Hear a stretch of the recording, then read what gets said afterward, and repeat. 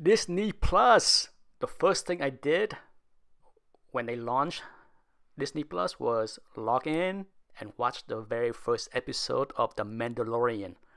And then the very next thing that I searched for was Spider-Man, and to my surprise, my favorite Spider-Man animation series is not there. The Spectacular Spider-Man series. 2 seasons. Only 2. I wish there was more.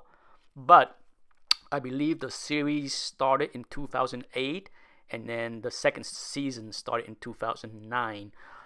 It was my favorite.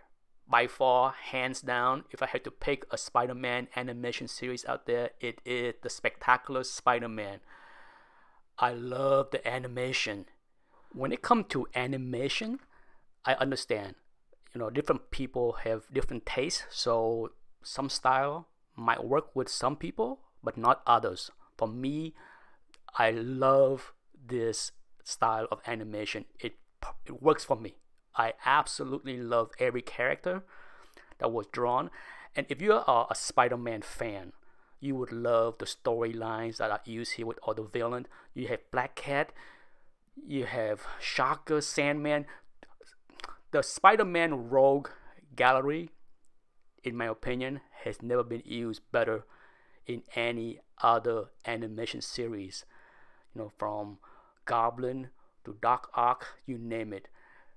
Every episode was so much fun to watch. I have rewatched this series multiple times. I used to rent the disc from Netflix way back in the days when you ordered the CD from them to watch this series, because it's just so much fun. I watched this with my son when he was young, and he loved it. He never read a Spider-Man comic book, but if you ask him about the villain, surely he knows all about all the villain, from Rhino, even Hammerhead, Molten Man, even Black Cat, and then Silver Sable.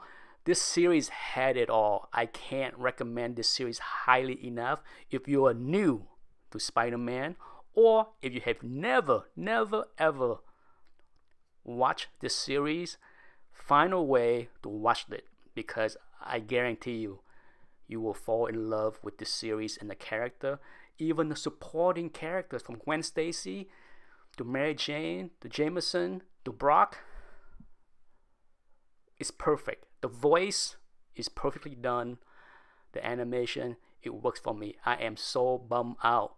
My guess is that this series was done with WB, so maybe WB owned the right. Thus, it's not on Disney Plus. Maybe it will show up on WB, HBO Plus.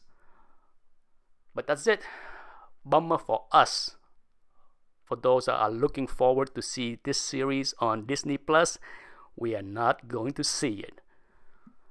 Let me know what you think about the missing animation series. Thank you for watching. Bye-bye.